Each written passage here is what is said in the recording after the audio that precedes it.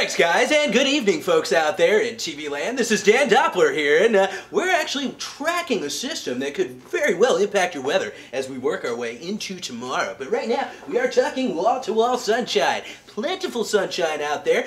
Okay, Kenny, I think everybody knows who I am. We can remove my name from the bottom of the screen. Now, what we're going to start to see is some higher level cumulus clouds work their way in. You know, those are those really thin, kind of wispy clouds. Well, those will start to thicken up, and as they do so, we're going to see what's known as virga. We're going to see rain falling from those clouds, but evaporating before it hits the ground. Now, Kenny, I don't want to have to tell you again. You can remove my name. Everybody knows that I'm Dan. Okay, thanks. Anyway, when those clouds thicken up, we are going to start to see the wet weather start to precipitate. Now, what that means is we're going to see the humidity levels start to bump up. As the air becomes saturated, we are eventually going to get a little bit of wet weather. No more virga. We're talking rainfall, folks. Kenny, I swear to God, I don't want to have to tell you again, remove my friggin' name.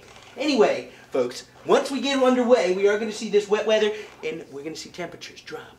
We could possibly see the worst snowfall we've seen around here in quite some time. We're talking maybe a half to 3/4 of an inch of snow. So you want to break out the galoshes, the snow shovels, the snow blowers. You're going to need it all, folks. We're talking school closings. We're talking pandemonium across the land.